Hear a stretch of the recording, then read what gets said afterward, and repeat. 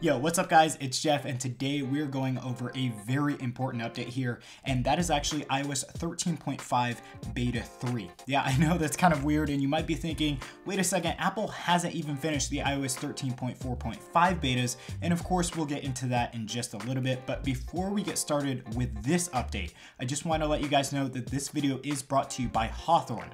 Now, Hawthorne makes this awesome custom bathroom kit made just for you, and it's all shipped directly to your home. So go check them out via the link down below. It's some of the best bathroom products I've used in a very long time. So with that being said, let's get into this update and get it installed onto our iPhone 11 Pro Max and our iPhone SE, and we'll check out what's new for both devices. Okay, so a bit of explanation here. The iOS 13.5 Beta 3 update is a continuation of iOS 13.4.5. A lot of people were making fun of me quite some time ago for basically predicting iOS 13.5 would be released sometime, but the writing was kind of already on the wall with Apple's update schedule being so fast and also the necessary improvements they needed to make before iOS 14.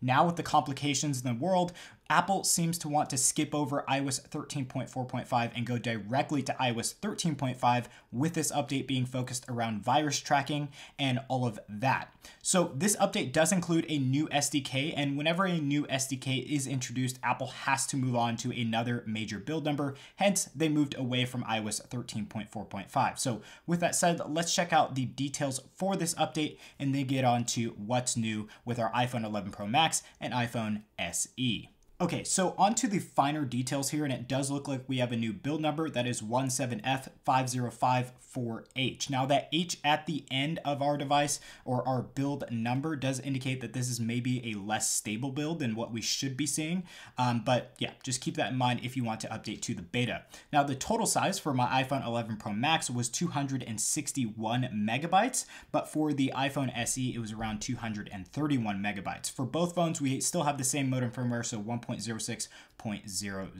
Now let's get on to the changes, and one major one is actually something that's going to be very helpful for you guys if you are out in public.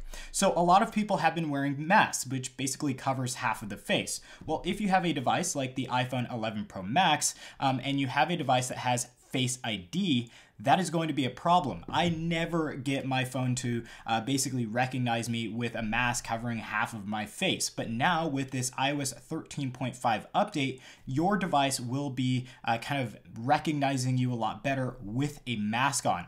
I do think this is going to be temporary. I don't think this is going to be a very permanent thing, because obviously Face ID uses the full face to recognize you and unlock your device. But obviously with what's going on, it's kind of troublesome for people to be pulling out their phones, not being able to use Face ID with these masks on. So Apple wanted to make that a little bit easier. So from now on in iOS 13.5 betas and then the official release, Face ID will be easier to be unlocked with a face mask on. Now onto some other changes, and we'll start off with the iPad Pro. In this update, it looks like the Magic Keyboard with trackpad has a lot better manual controls for the keyboard's backlight. Before, the controls were just really jittery and not as smooth, but in this update, everything seems to be a lot better and a much more smooth experience when changing that setting in the Settings app.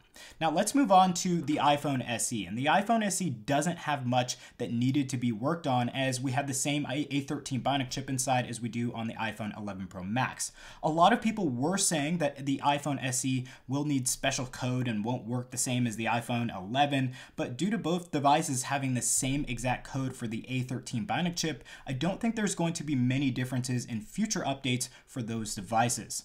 Now there was one issue specific to the iPhone SE, and that was the battery getting extremely hot when doing anything of high CPU or GPU usage. So whenever I was playing games, watching YouTube, or anything other than texting really, the phone would get really hot. In this update, specifically iOS 13.5 Beta 3, it seems like that issue is now fixed and the battery heat issue is under control. Of course, we'll get into the battery life improvements for the iPhone SE in just a bit as we go over performance.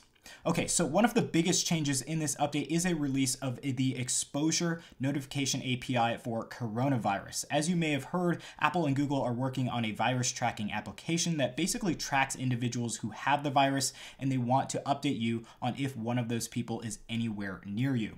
So this notification API will be able to be used by developers to notify you of any potential danger and incorporate Apple's and Google's tracking data into third-party developers' apps. Now, Apple and Google representatives say that they are also releasing the first seeds of the exposure notification API to public health authority developers. Basically, Apple did this to ensure that they collect feedback from those developers on how to improve the API ahead of the eventual release of iOS 13.5 in mid-May. So if you're interested in this, definitely follow the Apple developer page or download the Apple developer app, as there will be more information and updates there in the coming weeks. According to Apple, they will be doing that in the next couple of weeks. Now, with this update being focused a lot around COVID-19, there is a new toggle setting for the exposure notifications in the Settings app, and that can be found in Privacy, then onto Health, and then onto COVID exposure notifications. You can toggle that on or off, whatever you want to do.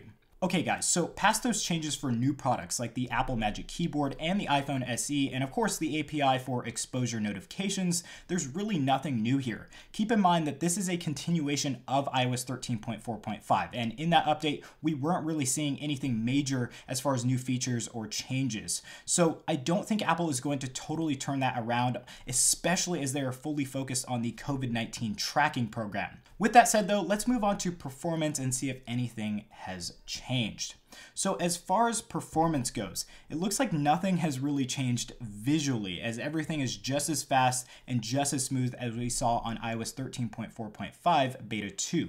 But for the iPhone SE, I think that the battery performance has improved just a little bit over the previous update. Obviously, with the battery heating up so much before, that was causing poor battery life, and now that issue is fixed.